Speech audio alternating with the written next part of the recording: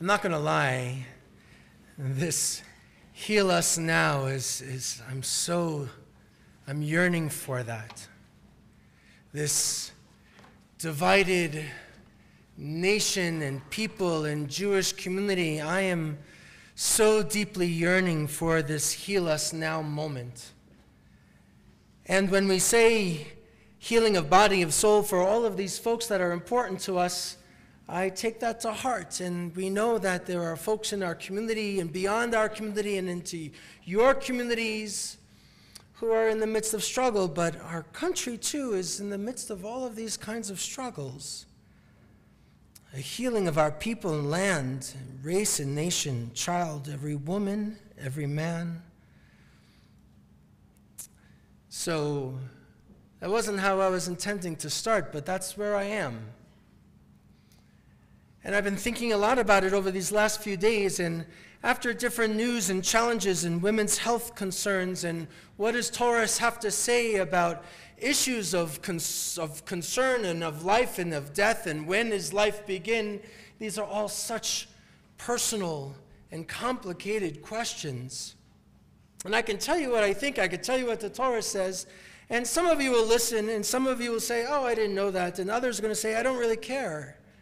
Because I'm fixed, I'm set in my position, but I think we have to care about where each other sits and how we can listen to folks who disagree with us. And then we get into a political arena, and this isn't about politics, but it is about values. And how, I know, me too.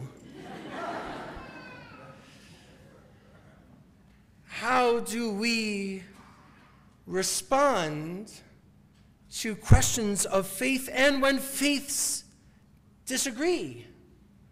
How do we respond to it? So the first thing I thought of was when I was a kid, really. I was a college student, and I was on the staff for the Reform Movement's youth movement for NIFTY, the North American Federation of Temple Youth. Lots of Reform synagogues have kids that are going to NIFTY retreats and events.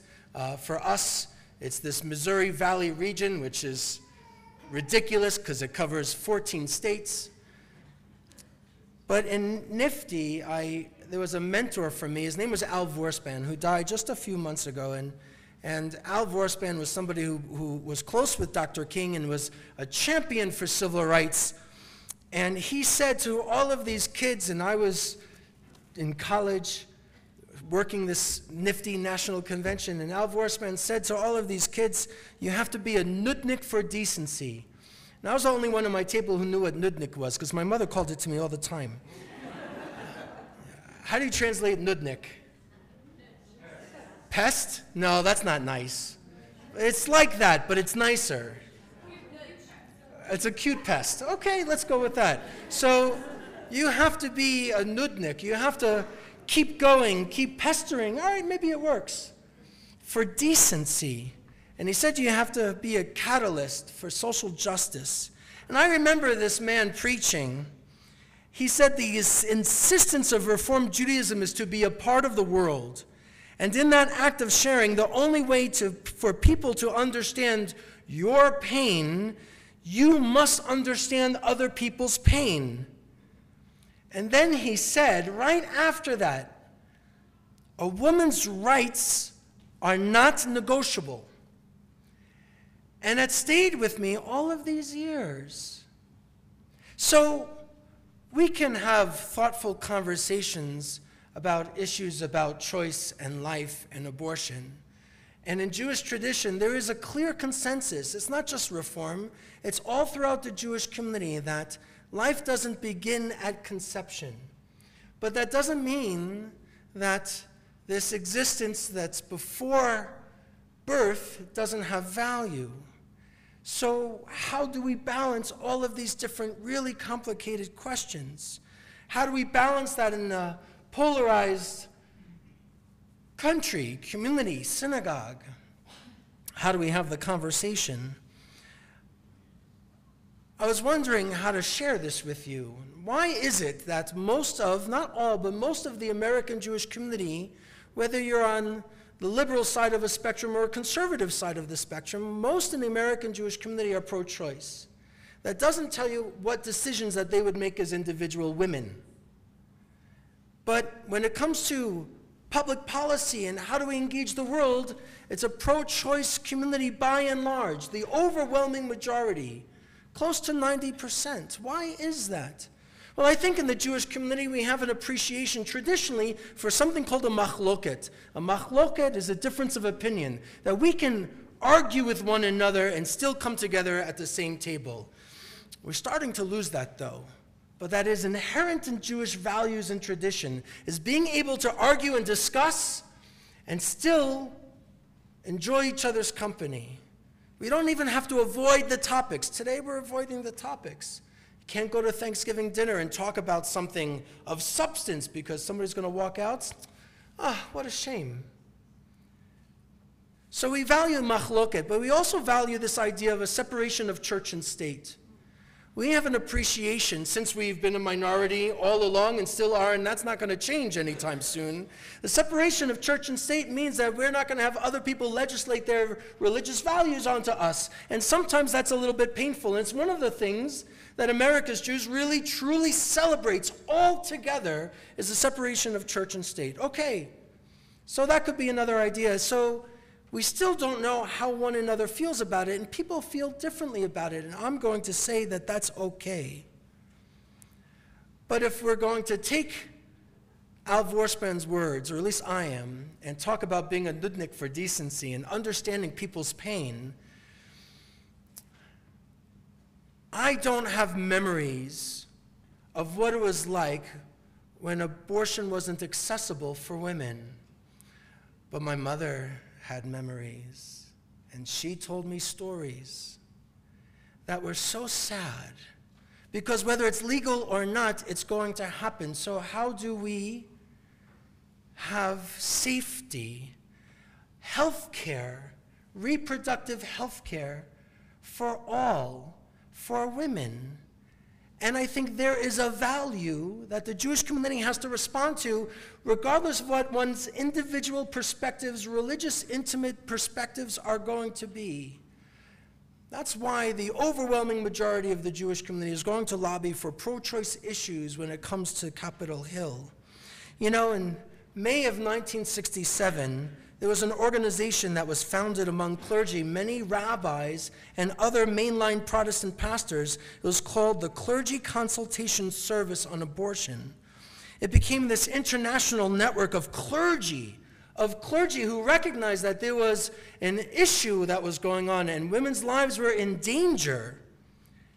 And they made sure that women would have access to legal and illegal abortions from licensed medical professionals. Licensed medical professionals. Today, that organization is called the Religious Coalition on Reproductive Choice. And it covers the spectrum of people of faith. They bring people together to show that there's not one faith that should legislate our religious values. And I'm going to talk to all people about how difficult it is to make these decisions and what might be at stake for all of us. But it's going to be what's at stake for these women. So some of you are going to say, well, what does this another white man have to do who's talking about all of this? Well, I'm going to say that when people's lives are at risk, we step forward and be a nudnik for decency, and to make sure that reproductive health care is part of health care, and to advocate religiously, because we might be a minority, but we have an important voice, and we speak for others, and you don't have to agree with me, and we can talk about that. I'm expecting it, actually. That's okay. We can do that here, because if we are in this relationship, well, then shouldn't we be able to talk about it? You know, I want to share this other story. It was actually on a blog by a very popular Jewish Israeli blogger. Her name is Sarah Tuttle Singer. And some years ago, she wrote about her own personal experience. It's kind of provocative blog, and it was on Kveller. Kveller is in the same category as nudnik, in case you don't know. To kvel is like to be proud over like your kids kind of a thing. So this like Jewish parenting blog website called Kveller, well, she begins her story as a 19-year-old student at UC Berkeley, and she's terrified outside of the social worker's office.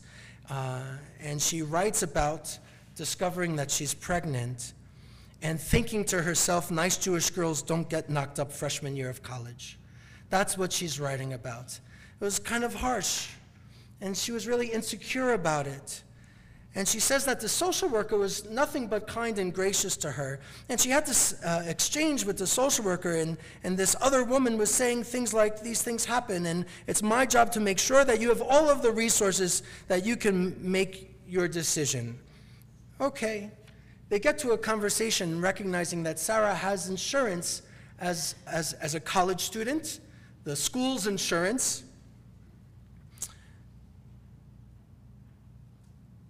And she's relieved that she has it, but she still needs to come up with $250.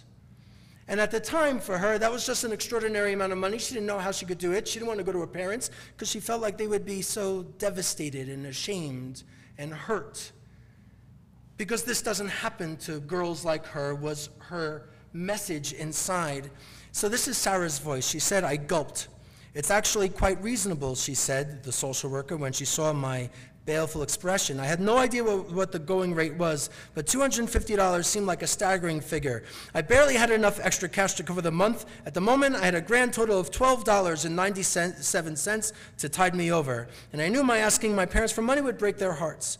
Hypothetically speaking, what if someone doesn't have enough money, I asked, and the social worker looked at her, and she saw a Jewish star around her neck. And the counselor asked her, are you Jewish? So Sarah, of course, is a little bit taken back. Like, what does this have to do with it? And she said, I'm going to be on my guard now. She writes in the blog that her face flushed. She looked down at her shaking hands. She thought to herself, I taught Hebrew school at my synagogue. I received the rabbi scholarship for outstanding work in the Jewish community. I kept kosher, and now I'm 19 and pregnant. But this proud young Jewish woman told the counselor that indeed she was Jewish, and the counselor responded, okay, because there is a Jewish women's group that offers a scholarship of $250 to help cover costs like this. Would you be interested in that sort of thing? Now, the thing that shook the blogger, Sarah Tuttle Singer, isn't that she was able to receive the money.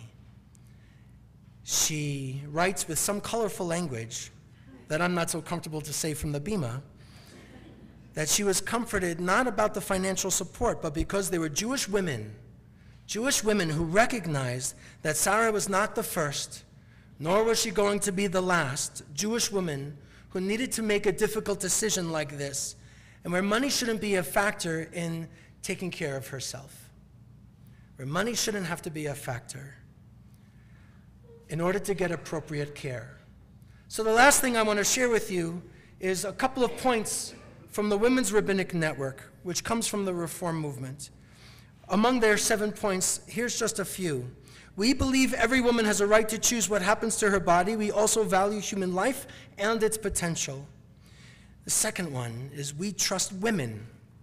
The ability God gave to women to carry potential life comes with power and responsibility, and we trust women to carry out the blessings and questions that come with this extraordinary capacity. While not every woman is able to or chooses to have children, it is nonetheless certain that legislation which diminishes women's right to choose thereby questions women's ability to be moral, ethical, loving, and thoughtful about life and its potential. The last one I wanted to share with you out of these 7 is, we believe that pro-choice is pro-gender equity. At this moment in time, we must ensure the equal rights of women. After millennia of various forms of subjugation, this moment in time calls upon humanity to affirm the equality of all God's creatures, regardless of gender identity and its presentation. Legislation which limits a woman's right to choose what happens to her body is a continuation of subjugation. Without the ability to control our own bodies, Women are not free and not equal. So, what am I trying to say? I think there's still a feeling of being in Mitzrayim and in Egypt, and I still think that there are pharaohs out there, and we need to walk in the footsteps of Miriam and Moses, bring a nourishing well of inspiration and truth to nourish and sustain a people and help them come together in God's presence without exception for any. Ken Yehiratzon.